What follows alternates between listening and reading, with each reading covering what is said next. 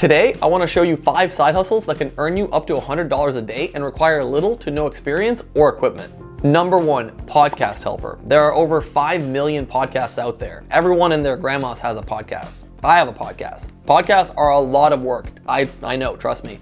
What does that have to do with you? Well, there are a lot of podcasts looking for all sorts of help. If you have technical skills like graphic design, video, or audio editing, you can easily land a gig with one of these podcasts. You can find people looking for help on Upwork, Fiverr, and countless other freelance platforms. Alternatively, you can reach out to these people directly on Instagram, Twitter, TikTok, or email. And here's a bonus tip. Reach out by offering your help, or better yet, sending examples of your previous work. Don't have any previous work? Don't worry. Offer to do it for free. You won't be doing free work forever. Use this as experience and reference for future work. But Nelly, you said there's no technical skills required. That's true. If you don't have any technical skills, there's hope for you as well. Do you enjoy listening to podcasts? Well, if so, you can also apply to these gigs looking for show notes takers. So what is a show notes taker? I've never even heard this. Well, basically, you just listen to a podcast and you make timestamps of different topics discussed. If you have any writing experience, you can also write articles about the podcast you've listened to. This is a super easy gig, and there's millions of podcasts out there and growing daily, so you'll always find consistent clients.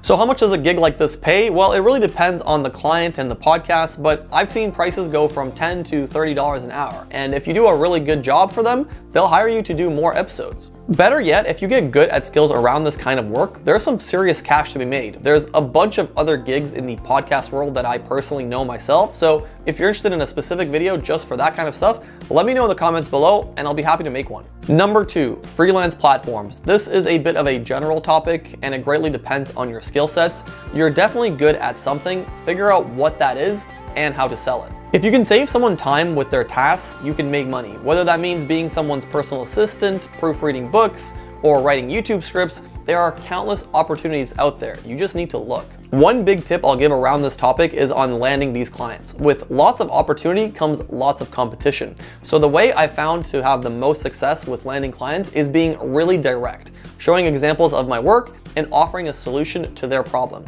Don't beg for work or write 3 paragraphs about how you're a special snowflake.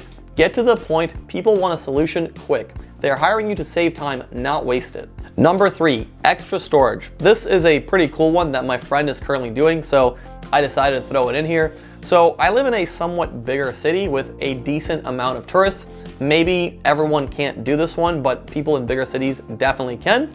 Tourists need a place to store their luggage for the day, so what my friend did was really clever. He used his extra space in his apartment and turned it into a storage facility. He currently charges $10 a day for the first suitcase and an additional $5 for any other suitcases. He's earning between $20 and $100 a day, depending on the amount of clients, obviously, and the amount of tourists that day. He set everything up on Google and made an Instagram page, so it took him a couple hours.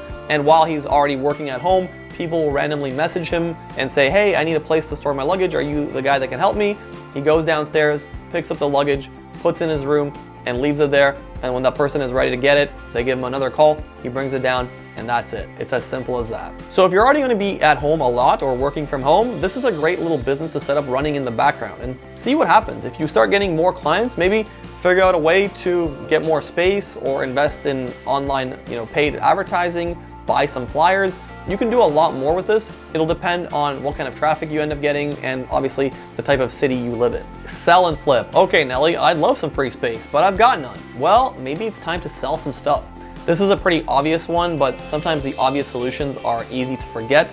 Go on Facebook Marketplace, eBay, Craigslist, and get rid of that rice cooker you've only used once. If you have a bit more time, see what's out there and see if you can flip it. If you can clean an item or repair it or add some sort of value to it, you have a much better chance at flipping it. Try your best to work in the space that you know best. For me, I used to sell PlayStation 2 games. In my smaller city, I knew a lot of people didn't want to drive out to a seller for a video game that was 20 years old, but I knew some games were worth much more than they were being sold for. People just wanted to get rid of old games.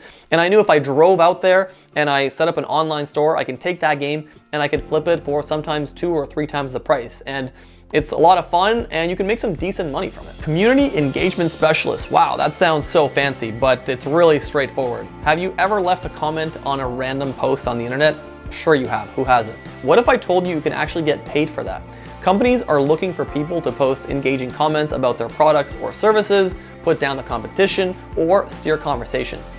In this age of engagement thriving algorithms, it's no brainer that companies want to influence conversations and help their business grow in literally whatever way they can. So here's an example of what a community engagement specialist might do. Let's say you're selling a software that solves an accounting problem.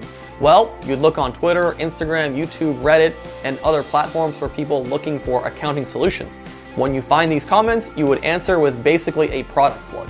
Not only would your solution be seen by the original person that asked the question, but by potentially hundreds of other people that also see the response. You can kind of see how a person that does this can be a valuable asset to a company. These types of gigs can be found on Upwork, Fiverr, LinkedIn, and countless other job/gig platforms, and the pay can be anywhere from $10 an hour to as much as $35. So these are just some side hustles that I've personally had experience with or I've seen firsthand that they work. If you have any side hustles that I've missed that you're currently doing that are really awesome, let me know in the comments below. If you need a website for your side hustle, we'd love to help you out.